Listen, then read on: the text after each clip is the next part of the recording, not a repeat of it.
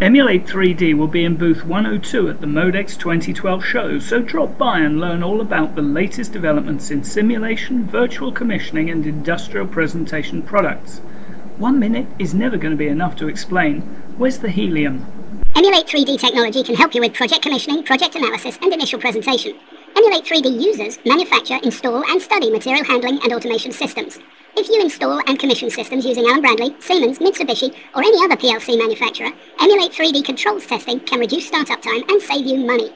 If you need to verify throughputs, queue sizes or any other dynamic system parameter, then Sim3D could help you.